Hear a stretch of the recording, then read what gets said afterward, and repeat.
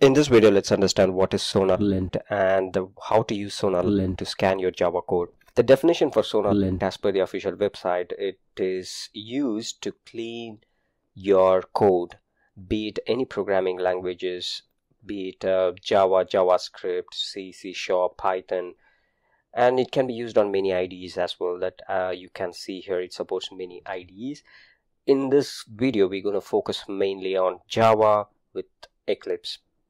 So I've written a blog here for your reference. I'll share the details in the description for your reference. As I said, it supports many programming languages. If you go to the link here, you can see the supported languages and the rules set for those languages. Since we are in Java, we are focusing on the rules that set for the Java. So it has around like 649 rules and 54 vulnerabilities and bugs. Then security hotspots and code smells. So like this is like all rules put together, and if you break this into different categories, this is all the errors that possibly could find on your code. So yeah, so this is for Java. And if you look at other languages like Python, Ruby and Scala, so you have many languages which such rules set upon this Sonarlint. This Sonarlint is easy to install, and we're going to see how to install and how to scan the code using the Eclipse IDE, all those stuffs in this video. So let's keep watching. So the first thing I wanted to cover is the supported IDEs. So the basic IDEs, it supports Eclipse, IntelliJ and VS Code. So we're going to use Eclipse with Java in this video, as I said again. And now let's see how to set this up in Eclipse. As a first step, open the Eclipse, and from the Eclipse go to your marketplace from the help, and don't worry about the projects that you have, just go to help and then marketplace. So once you're on the marketplace, go to the official Sonarlint website where you can find the Sonarlint for Eclipse. So if you're on the IDE, if you're here, you can get the Sonarlint for Eclipse by clicking here. If you click on explore and then install for free, and that would take you to this page. So the way to install, as mentioned here, if you look at the screenshots, there is a step, there is a place where they put how to install from your Eclipse. Let me get that from my blog, and that have the detailed explanation about how to set this up.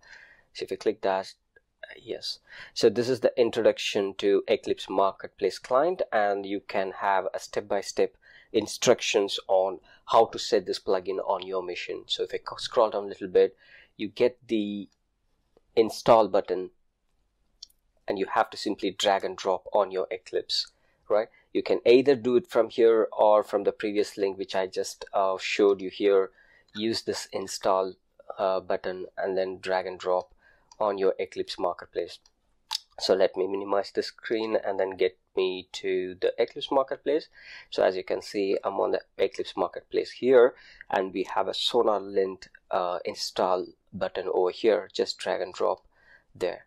So basically, if you can search the Sonarlint on the Eclipse Marketplace, it can, if it comes, then install it directly. In my case, I did it that way by searching it and then installed it, but in my second attempt it was not fetching me anything at the Sonarlint, so I had to do the drag and drop. So once you find this, click confirm and then finish once it's installed. All right, then cancel it. So in order to confirm if the Sonarlint is installed or not, you need to restart. As soon as you install it, you need to restart that on your Eclipse, restart the whole Eclipse. So let it start. Okay, let it come in front, and meanwhile let me take you to my blog. Okay, so that's the first step we did. We understood what is Sonarlint. As I said, it's used to do the code quality check on your programming languages. You can be using this on many programming languages. In this video we are sticking with Java. And step number one, we dragged and dropped, and that way we installed it on our Eclipse, and then we restarted it. And step number 4, check if the Sonarlint is installed correctly or not. So there are ways to do that. The one way is you can go to Eclipse and then go to about Eclipse. So if you can go to Eclipse, on top left corner on your screen. If you're using Windows, it could be like File or About Eclipse, something like that. You could find that maybe in the help.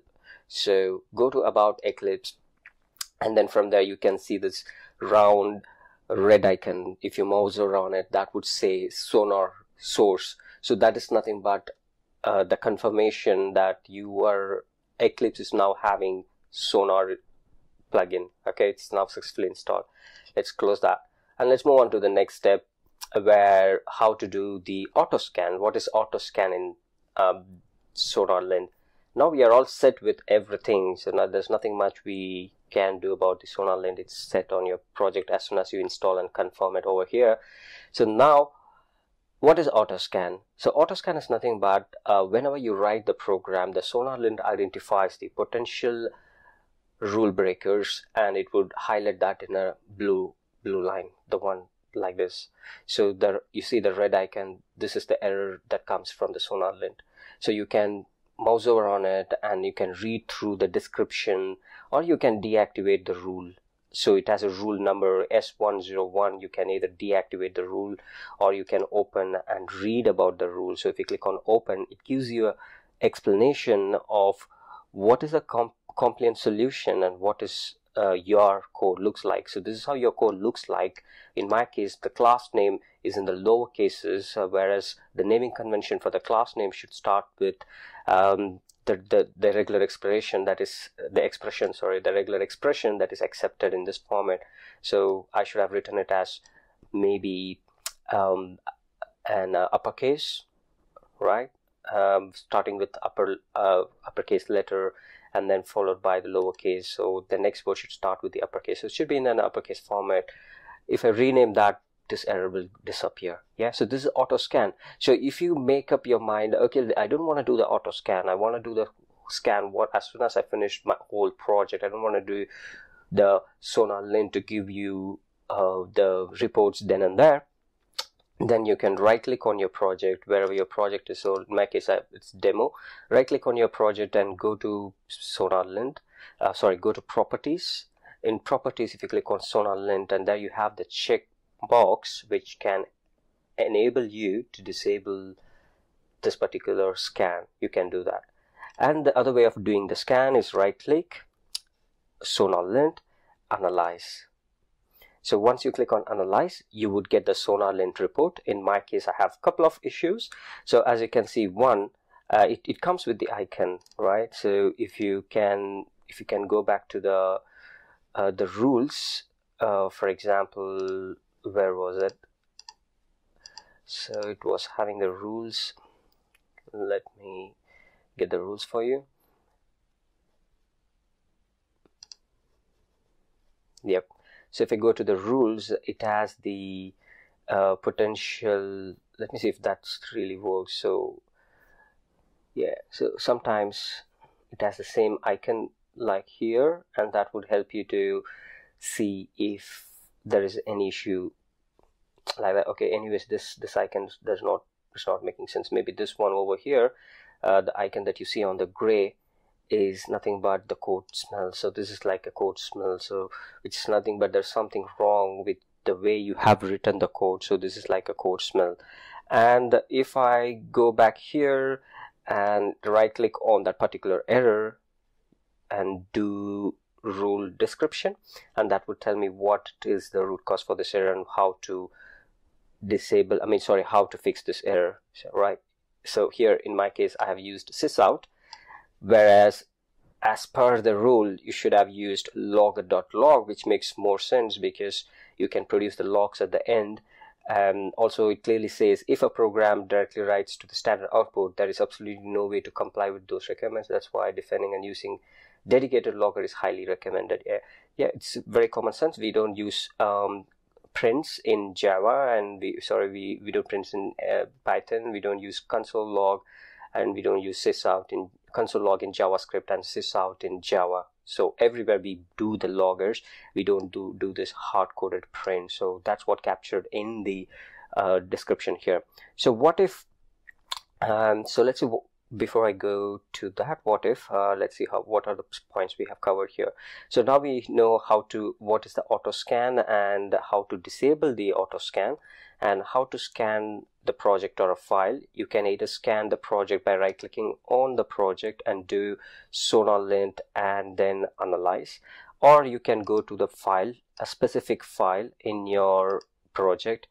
In my case, this Java class. You can right click on the Java class and Sonarlint and analyze. You can do the individual scan, or you can also change the rules that you see. So you can disable or enable the rules that you feel like you don't want it. So to do that, you have to go to the Eclipse and then preferences. If it's Windows, it could be different navigation, so it should be preferences. So find where the preferences, go there, and then click on Sonarlint.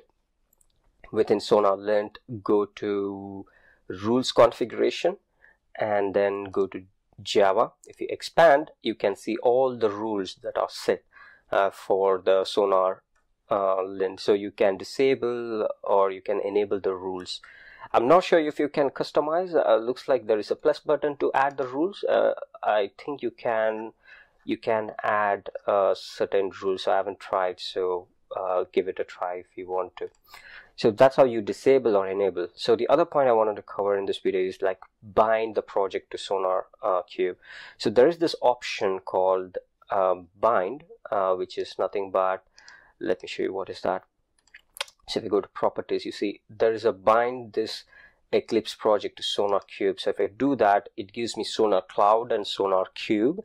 I'm not going into this step. The reason because it requires the sign up, and it says free for FOSS projects and free in Community Edition. But in my understanding, as I put in my wordings here, I feel like it helps when you have a CI/CD workflows and when you push the code and the Sonarlint does the scanning before it pushes your code or merges your code into the branch. I don't feel like I need that for now because this is my private project, so I don't think I need that. If you want, you can explore, but make sure if it involves any payments, if it involves payments, ignore that. Otherwise, you're more than free to do those things if it's free. So just be aware before you signing up and on stuffs. It says free here, so I'm thinking there won't be any charges. So yeah, good luck with that. So this is all I wanted to share in this video. Use Sonarlint to scan the projects. It is quite different than PyLint and ESLint, which I worked on, because I really liked PyLint and ESLint because that literally gives you the scores, scores like 10 out of 10 or 5 out of 10. So it's been a while since I worked in ESLint, so I'm not sure if it does, but both are similar, having the similar features. Yeah, but here we have Sonarlint. At least it does the scanning. And if you want to scan your automation project or Java code, try Sonarlint and share your feedback. Thanks for watching.